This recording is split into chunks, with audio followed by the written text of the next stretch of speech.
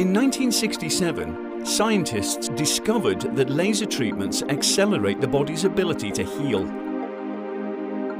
Delivered at the right frequency, duration of time and location, it was discovered that infrared laser light interacts with tissue at the cellular level, producing a photochemical reaction that results in an increase in the production of ATP and improves cellular function and health.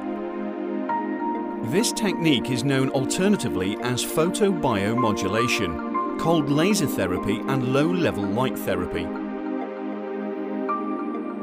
Photobiomodulation has impacted the scientific community's approach to healing damaged tissue, offering a better, faster, pain-free technique to treat a wide range of medical conditions that are dependent on tissue regeneration.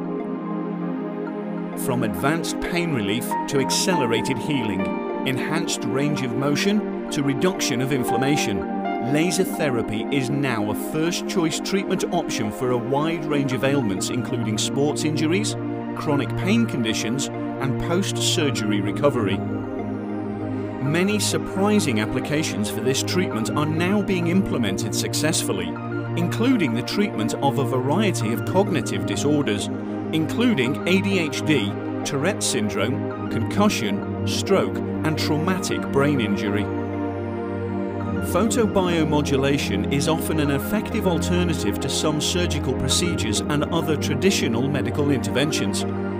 Because it does not require the use of drugs, it eliminates the possibility of addiction.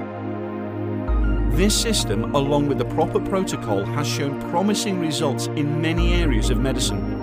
With no pain and no known side effects, photobiomodulation combines effective treatment with peace of mind.